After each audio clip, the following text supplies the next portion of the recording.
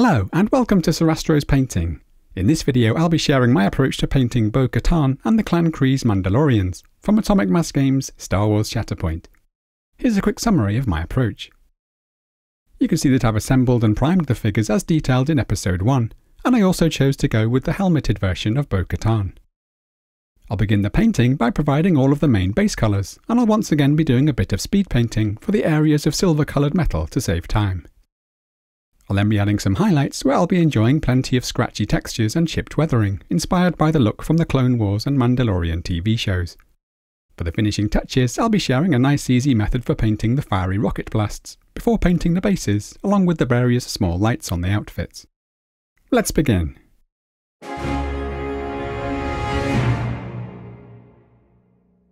I'm going to begin by creating a dark grey using a mix of Graphene Gray and black. I'll then use this to paint the inner suits on all three figures, taking care to avoid the surrounding armour where possible. I'm also painting over these little straps.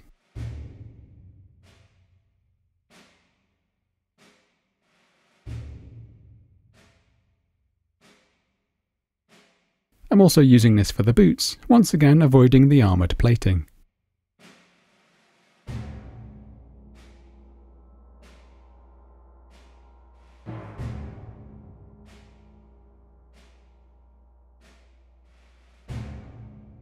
You can see I'm batch painting all three figures with the same colour, but you could vary things up by using some blue tones here too if you like.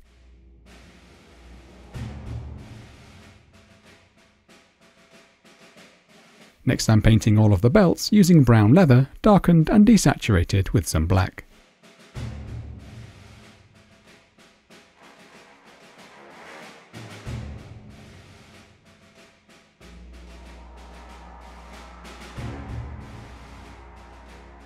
And I like to clean up any mistakes as I go.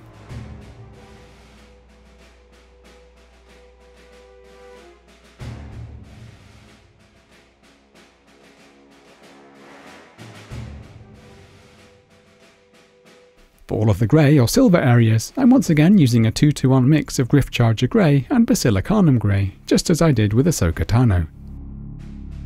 I'm now coating the lower legs, then using a damp brush to soak up some of the excess, leaving a nice bit of shading.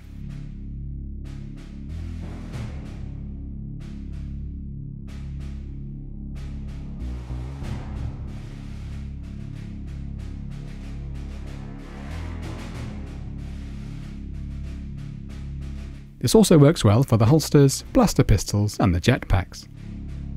Naturally, I'm leaving the areas I want to be blue.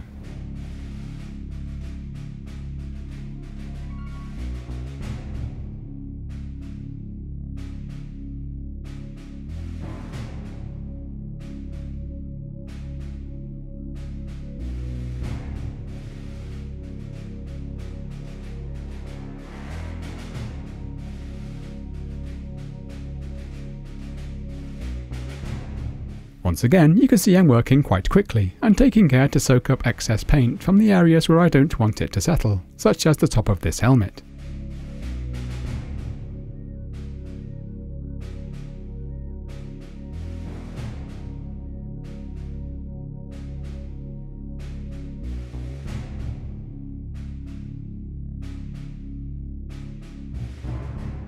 Here's how things look once dry.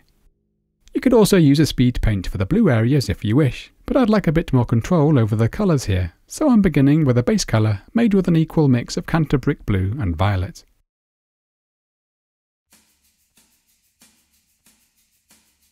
Because I want the armour to have a pretty weathered and chipped appearance, it's okay if we don't bring the blue right up to all of the edges.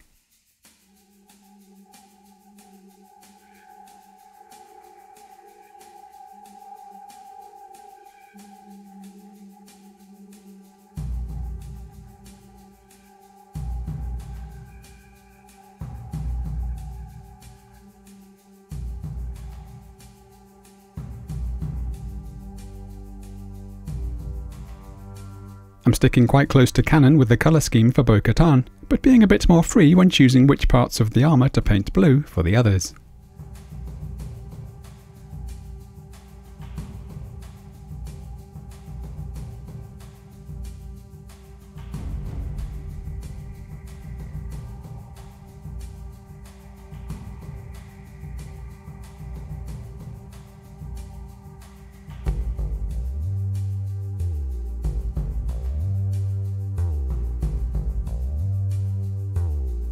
Next I'm using pure black to paint the visors.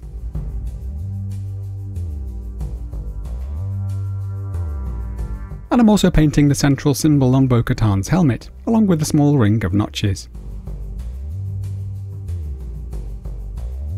Notice I'm simply leaving the swirly design grey.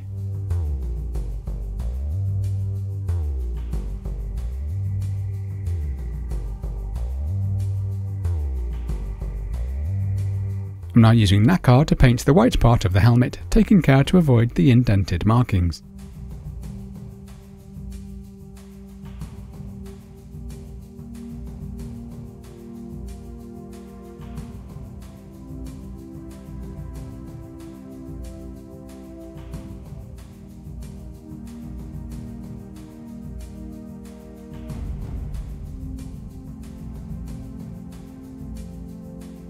Although I'm aiming to be pretty neat here, it's okay if things aren't perfect, as we'll be adding some chipped weathering later on, and there's also only so much detail that we'll be able to read from a standard gaming distance. For this helmet, I've thinned some Nacar down to allow it to flow into the recessed design, followed with a little tidying up.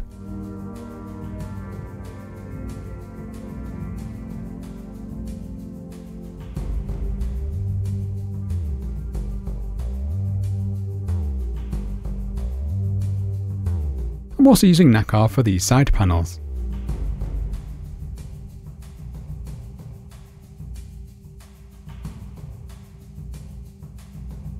For the strip at the rear of the helmets, I'm using Graphene Gray, but just stippling the paint on, leaving a rough area of chipped highlights around the edges.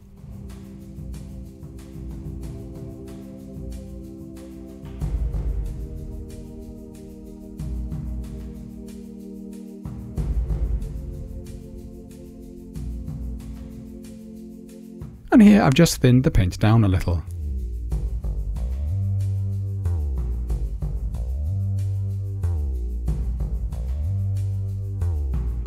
With the base colours complete, let's now add some highlights. The main area I'd like to focus on here is the blue armour. For that, I'm going to be adding increasing amounts of white sands and Caribbean blue to the base tone. When applying the highlights, I'm looking to create some rough and scratchy textures, inspired by the look from the Clone Wars.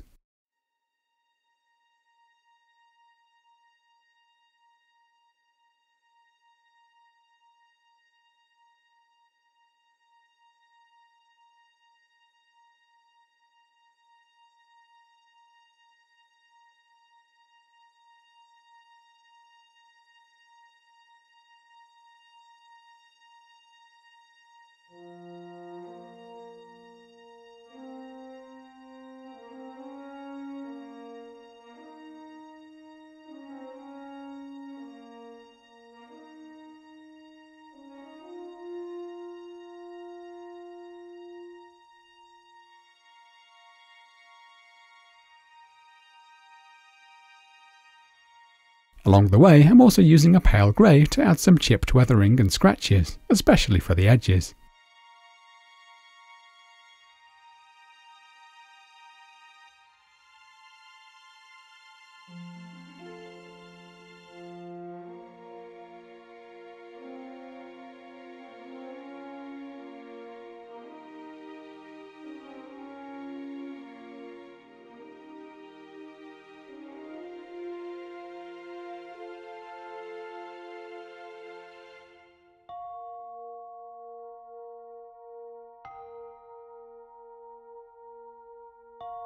I might use a few different shades of grey here.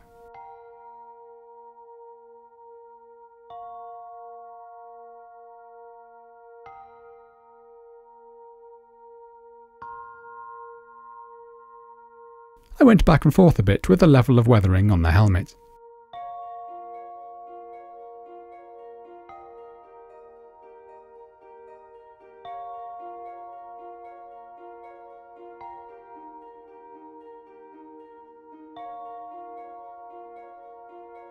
I'm now pushing the blue highlights just a little further, and I'm highlighting the others in exactly the same way.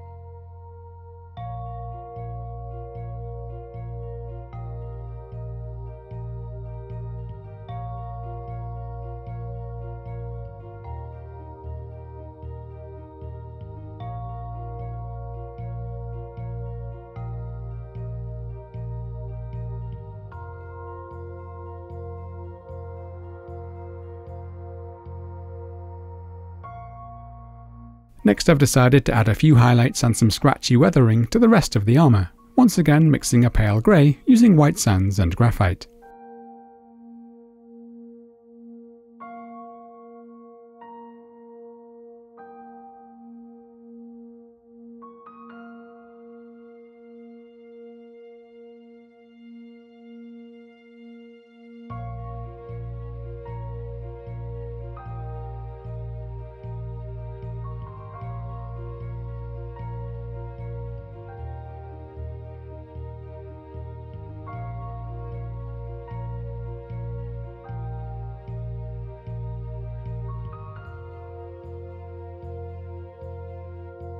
We can also add some simple edge highlights to the blaster pistols.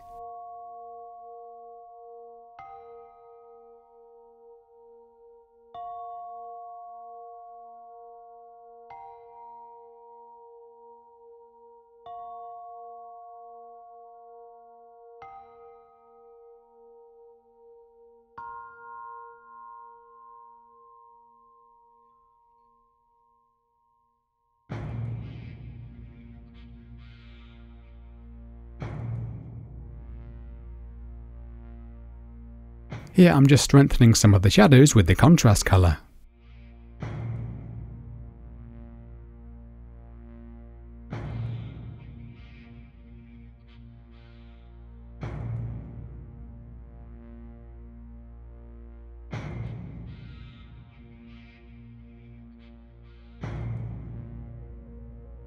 To highlight the belts, I'm lightening the dark brown base tone with some Iroko and then some white sands.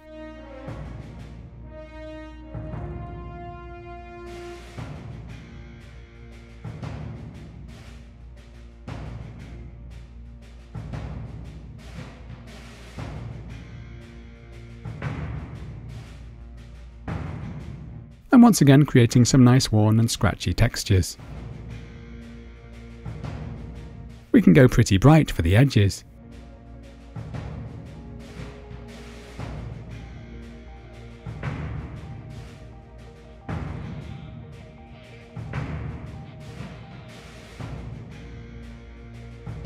Here I'm adding my white sands.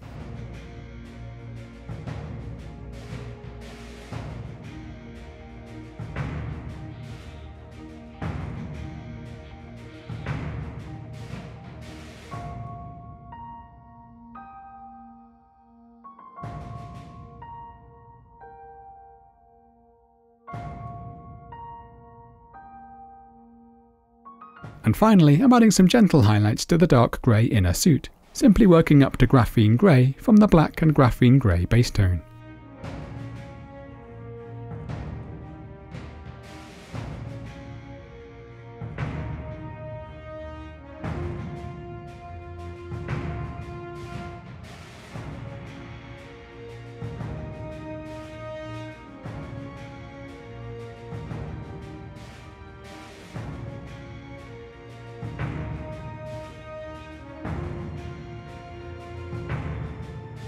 I might go just a little brighter by mixing in some graphite to help articulate the hands.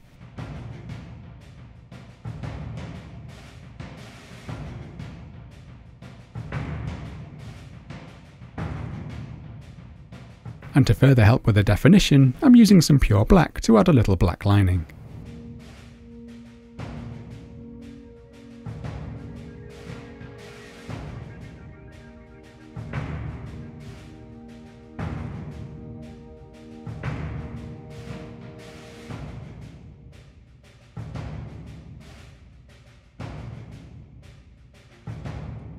With the highlights complete, we're now ready to add some finishing touches. For the rocket blasts, I'm starting by providing a pure white undercoat to any areas I want to have a bright, fiery tone. This means the initial blast near the top, but also in the more recessed areas further down the smoky plume.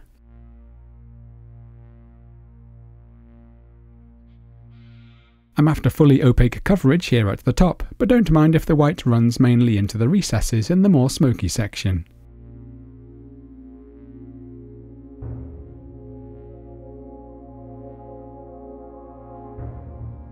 I'm now going to apply the fiery colour on top, starting with a pale yellow mix of white and sol yellow for the initial blast, and I'll then be using some fluorescent red towards the lower half of the smoky trail. So I'm now painting the top of the blast with the pale yellow.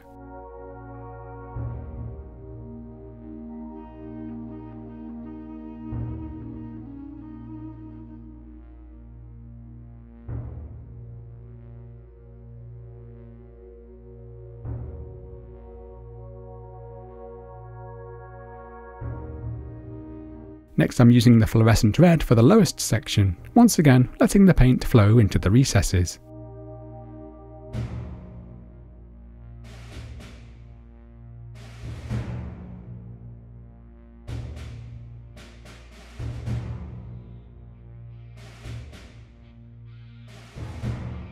And here I'm using a mix of the two colours for the middle section.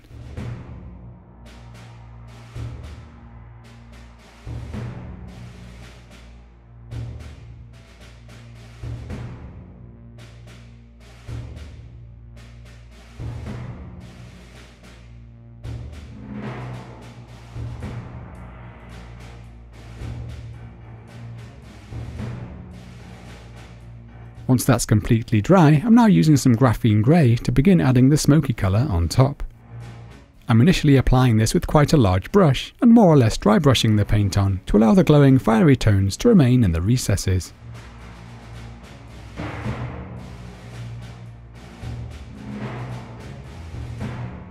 I ended up applying the paint quite thickly here.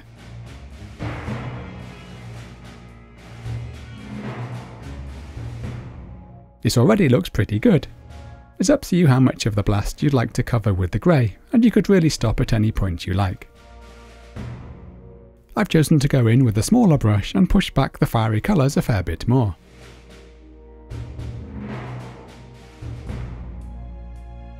I also decided to create a bit more volume by adding some rough highlights to the smoke by mixing in some graphite and some Bering Blue. I'm once again using a large brush initially, before going in with a smaller brush to refine things as needed.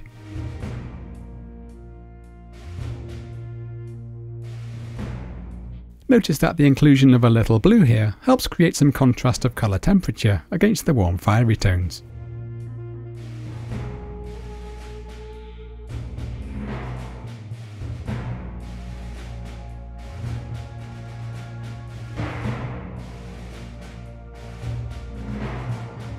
And here I'm using Graphene Gray mixed with black to add some depth to some of the shadows.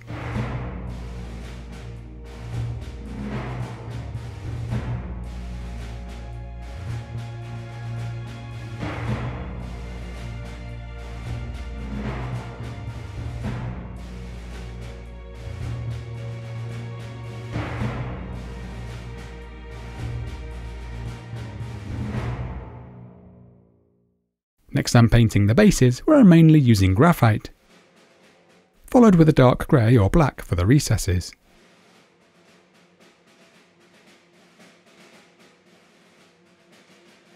And here I'm lightening the grey with some white sands and doing some dry brushing to sharpen the edges and create some gentle gradients to add interest.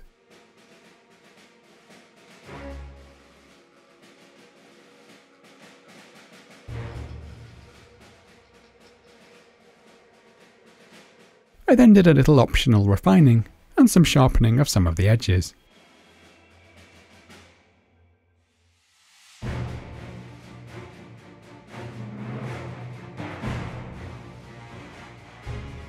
And for the patch of earth, I'm using a mix of Scalecolor's brown and orange leather tones. I'm now lightening this up to orange leather. And here I'm adding some Iroko to create some rough highlights.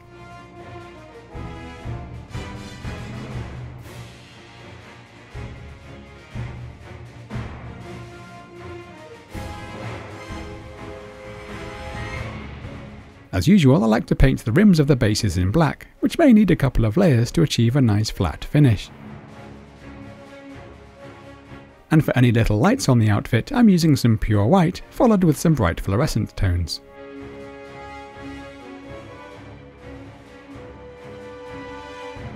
I'm trying out these super bright pigments by Hera models, but any brand of fluo paint would work well for this. I'm simply mixing the pigments with a little matte varnish. As with most fluorescent colours, these are pretty translucent, which is why we need the white undercoat to achieve their brightest expression.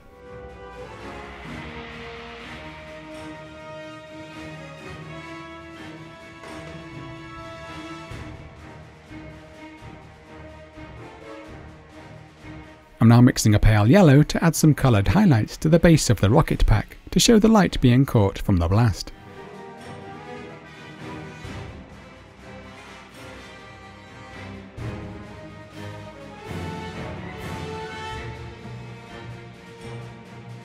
And I'm now adding my last couple of refinements.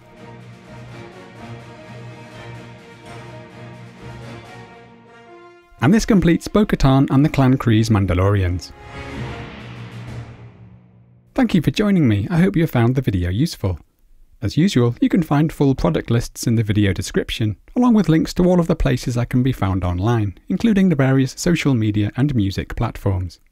Join me again soon as we continue painting miniatures from Star Wars Shatterpoint. Happy painting!